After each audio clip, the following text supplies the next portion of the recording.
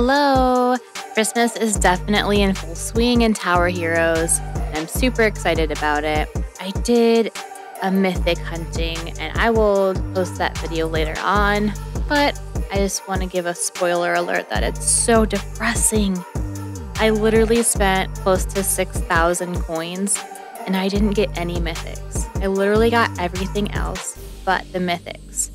I got all the commons, all the rares, and I did get all 3 legendaries. So I really wanted to do a video about it and kind of highlight these 3 skins. Now, I love the branch concept. I love how they designed it. Branch is pretty much a tree, so it was smart that they made it a Christmas tree, right?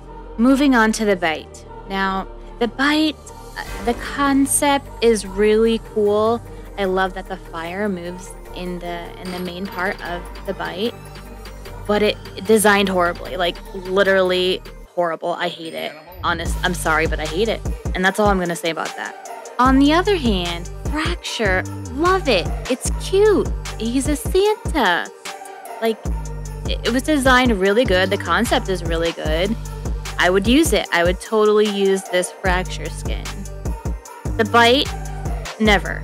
I'm not using it. I'm just using it for this video, honestly. Branch, I really love it. I'm honestly just really mad that I cannot get a mythic. The chances of getting a mythic are not 1%. It's impossible. I got robbed or something. Anyways, that's it for this video. I'll see you guys in the next one. Bye.